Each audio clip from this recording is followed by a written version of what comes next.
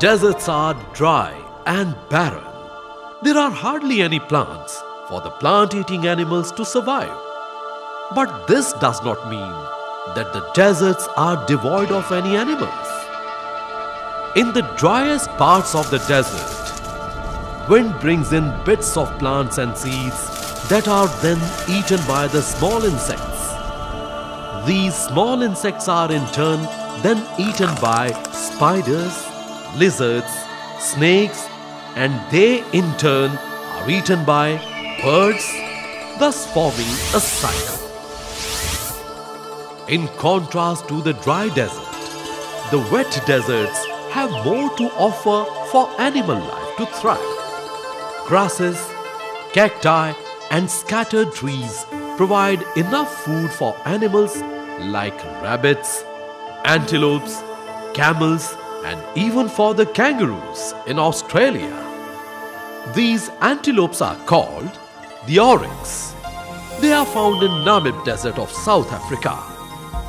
The spade-foot toad has not lost his way in the desert, but it is very much a part of the desert.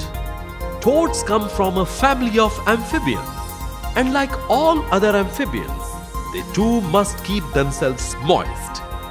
But certain kinds of amphibians have learned to survive even in very dry conditions like desert. The deserts of Western North America are home to some spade-foot toads. These toads lay their eggs in small pools formed just after rainfall. The turning of an egg into an adult frog is called metamorphosis. The tadpoles that hatch from these eggs turn into full-fledged toads in just 2 weeks. This is much faster than the normal time a tadpole takes to turn into a toad. The reason why the tadpoles of the desert grow faster is tadpoles cannot live without water, and the water of the pool can dry up soon. So, before the pool dries up, the tadpoles have to develop and come on land. The hind feet of this toad is just like a spade, and thus they are known as spade-foot toads.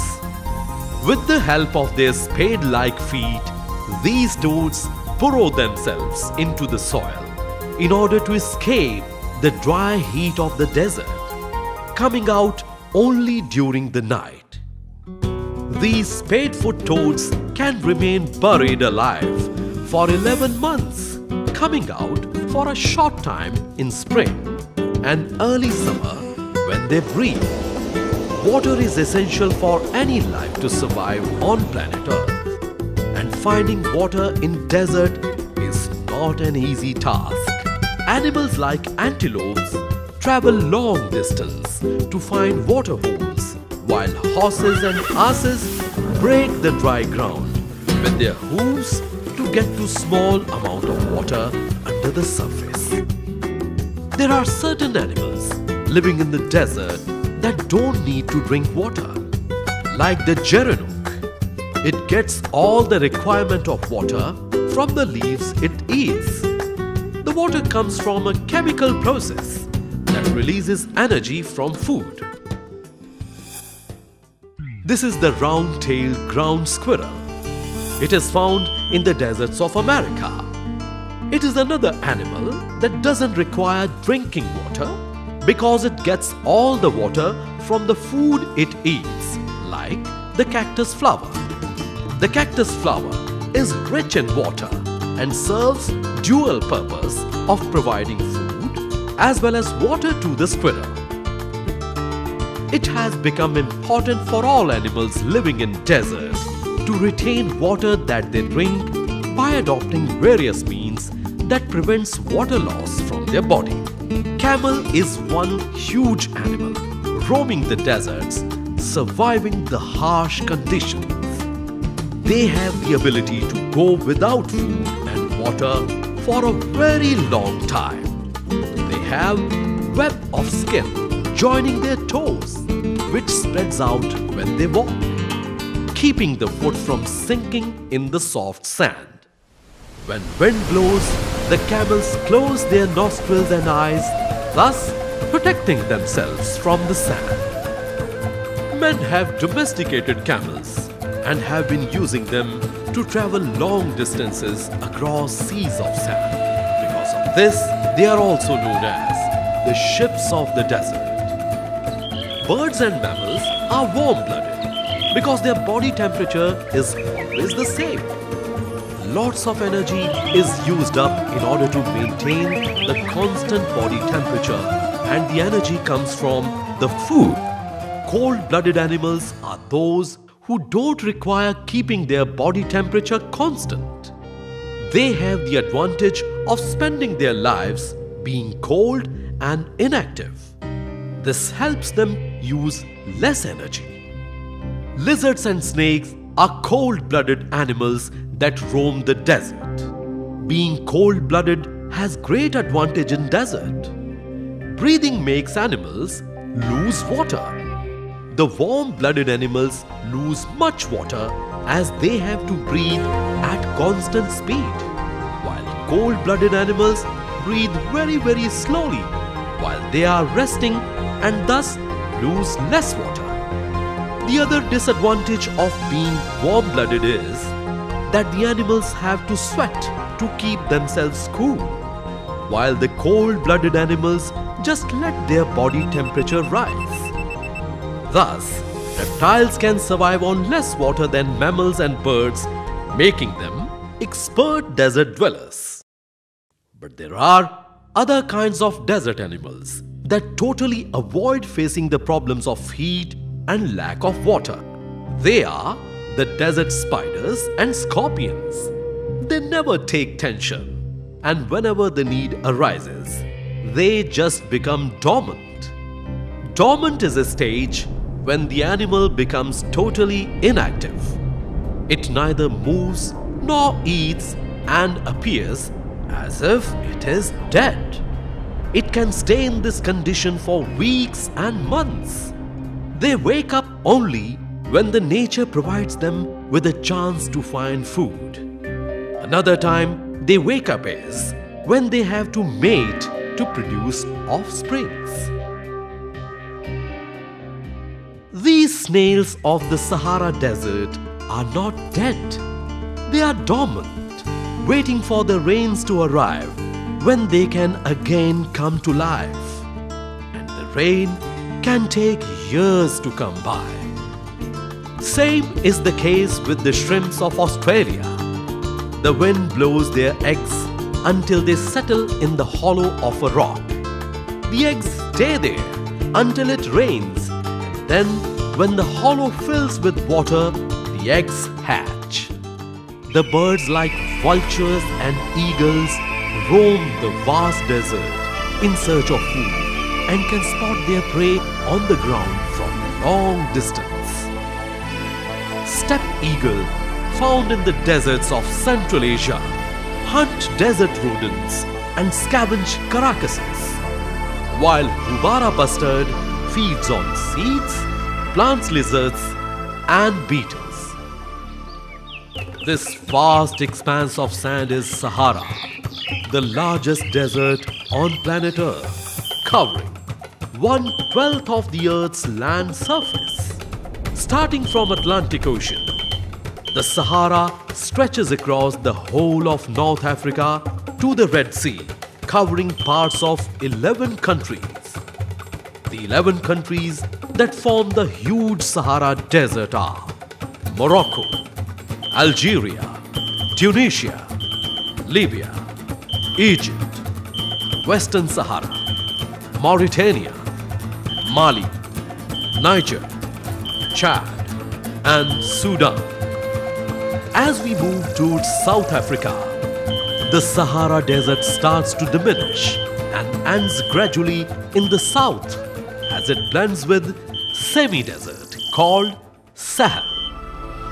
Sahara has a great reserve of oil fields, and the richest oil fields occur in southern Algeria and eastern Libya. The 11 countries spread across the Sahara Desert indicate that civilization flourished even under harsh conditions. But few people live in Sahara. On an average, there is less than one person per square kilometer. Timbuktu in Mali has been for centuries a trading post for merchants crossing the Sahara. It is also a center of Islamic culture and learning. But living in desert is as much hard for humans as for the plants and animals of that region. Because it is not just a matter of living in desert, one has to learn to survive here. And to survive under the harsh conditions, one has to protect oneself against extreme temperatures. One has to find food and water when both are in short supply, and knowing the way to the nearest water hole could even lead to a matter of life and death. These conditions make human beings unsuitable for living in desert. But these kinds of difficulties have not stopped people from living in desert. They have learned to be more resourceful and have developed unique lifestyles that increase their chances of survival in the ever-testing environment. The people who have made the vast deserts their home have over the years learned to respect the power of the desert by gathering in-depth knowledge of the dry landscapes and its ecology.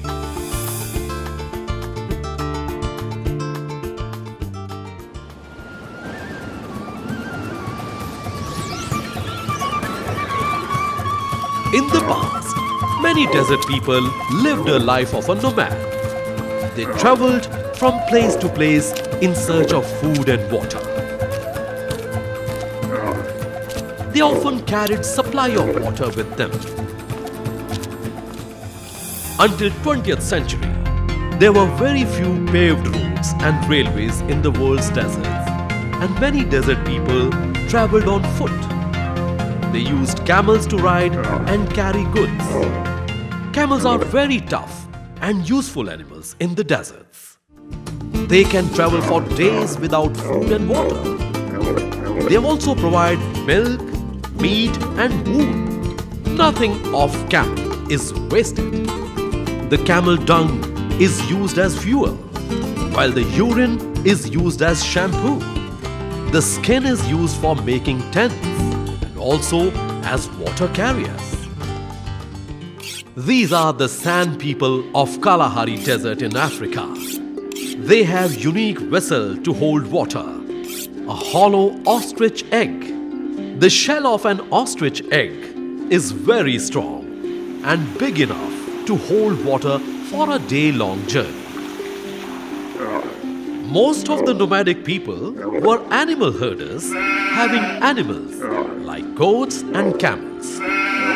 These animals can easily adapt to the climate of a desert, and it also provided milk to them. The dead animal's leather was used to make sandals and tents. Some people even today lead a nomadic lifestyle. During dry season, they settle close to towns and cities, while during the rains, they shift their base deep into the desert. Finding the way in the vast desert is similar to finding one's way in the sea. The sand spread till the horizon can make us get lost without a trace. But for the nomadic people, these empty lands are full of information. This dry riverbed, the typical baobab tree, or the peculiar looking rock can all be signals telling the nomads where to go. Camels played an important role in the lives of nomads and caravans. Caravans were a group of traders or pilgrims who traveled across the desert like the trains traveling in modern days. These caravans had thousands of camels that navigated the desert sea slowly and steadily. Caravans are things of the past. Today, even the remotest deserts have roads and are connected by a web of railway tracks. People of the deserts are now opting for four-wheelers instead of the camels. The governments of the countries located on the desert land are also taking steps to develop the desert land using modern-day technologies. Like the desert roads in Saudi Arabia have solar-powered satellite telephones along the highways, just in case an automobile breaks down or meets with an emergency. Since ancient times, not the entire desert people lead the life of a nomad. People have learned to settle at oases. Oasis is a place in the desert where there is always water. The underground water bubbles up to the surface, forming a spring. And palm trees, along with the other trees that cannot normally survive in the desert, grow here. Oases are a perfect place to develop a city or a town where people can settle and lead a more developed lifestyle. It is an important resting place for people and camels traveling across the desert, and also for migratory birds which stop to drink water and feed on the fruits of the trees. Oases can be very large, supporting whole villages and towns. Siwa is one such Egyptian village in the Libyan desert. It is considered to be the oldest oasis settlement, and even today, life has changed very little here. Riyadh was once a small desert town in Saudi Arabia.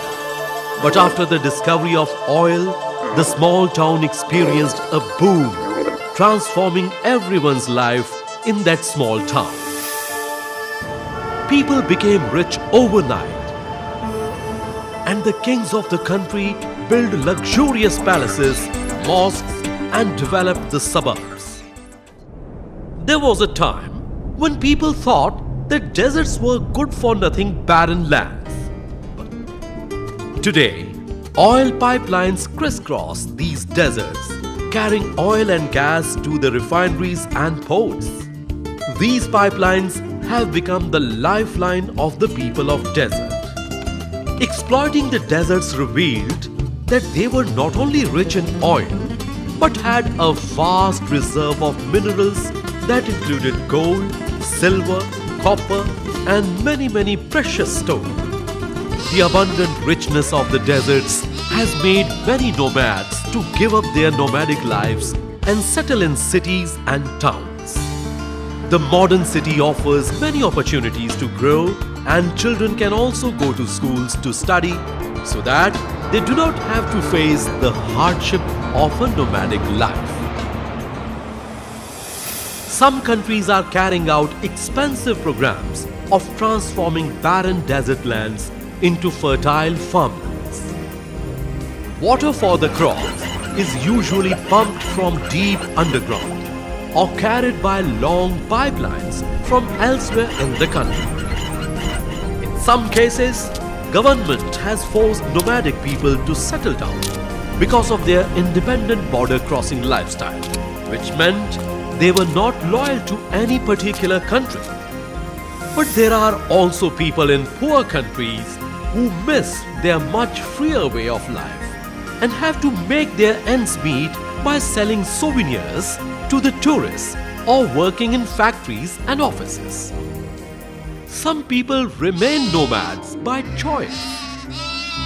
Mongolian herders of the Gobi Desert, like all desert people, continue to migrate from the pastureland to pastureland and live in their distinctive tents called gurs or yurts.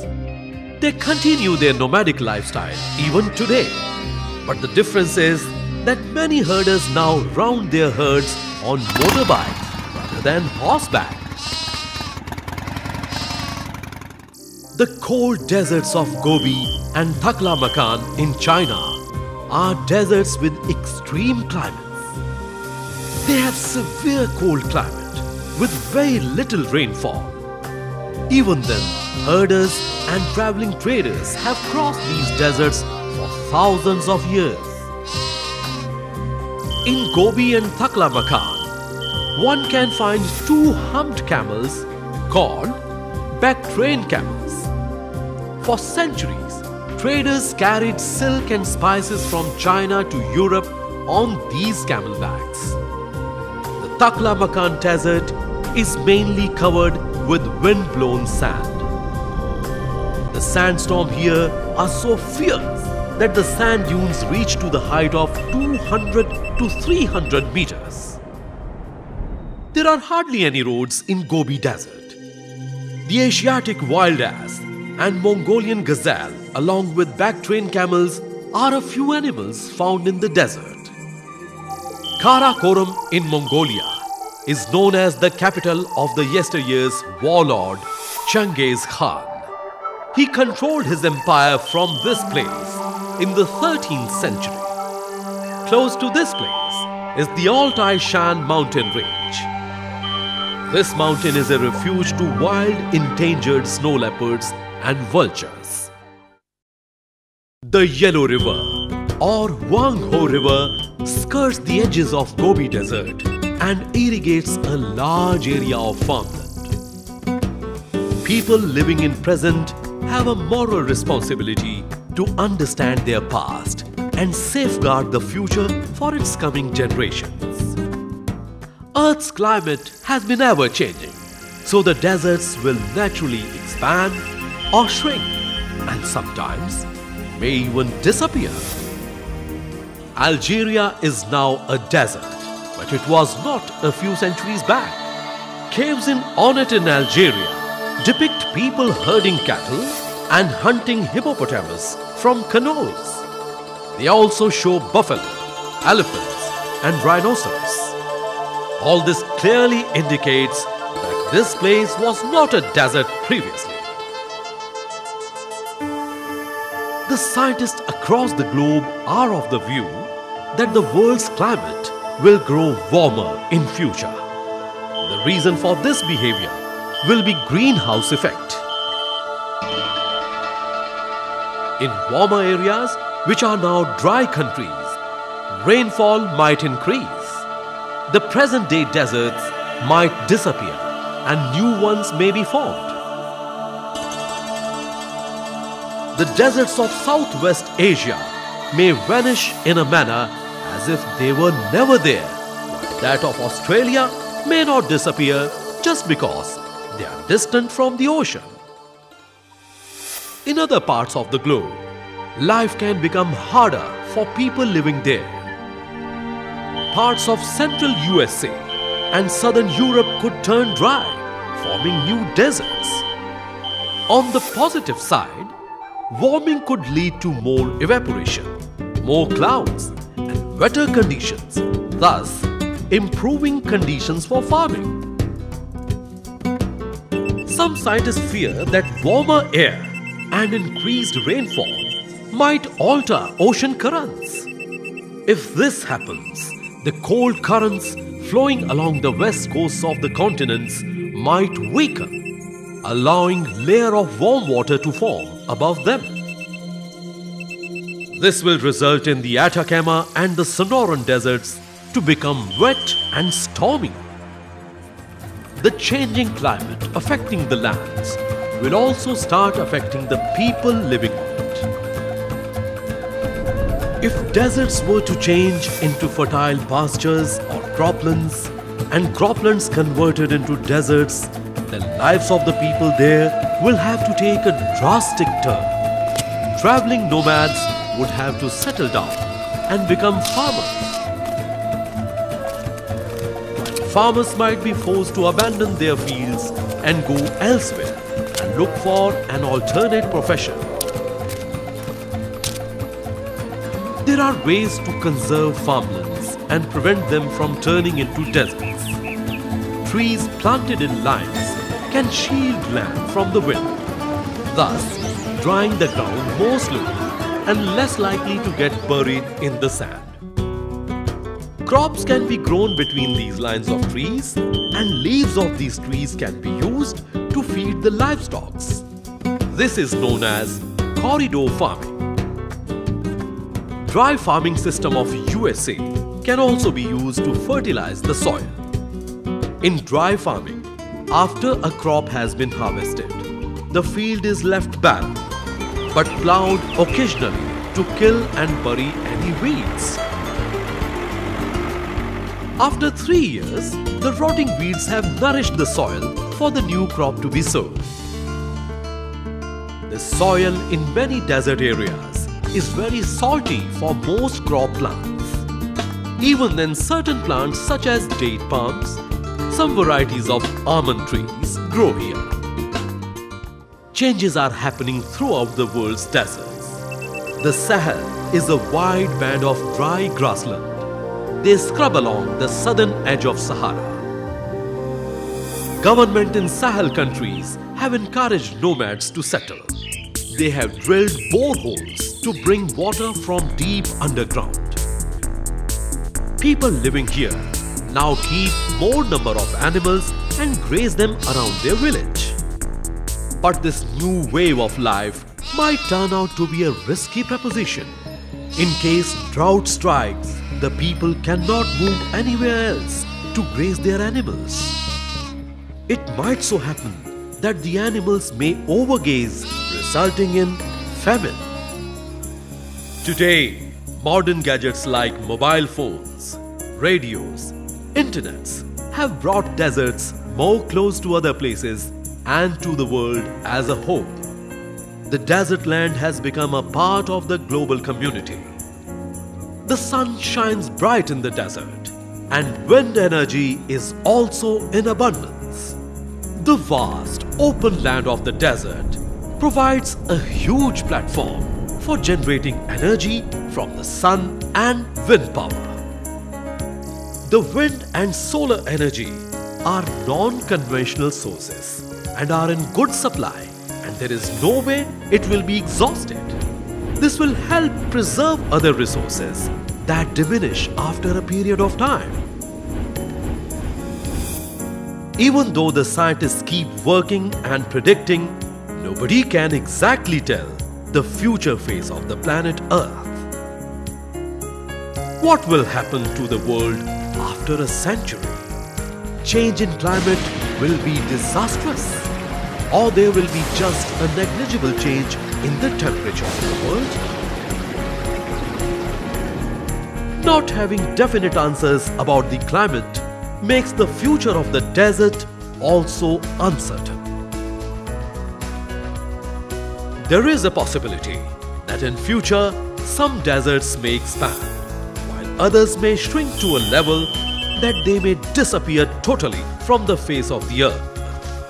Maybe somewhere on the earth, new deserts may take shape. Or there might still be a bigger shock or a huge surprise in store for us human beings and other living organisms of planet Earth. Who knows?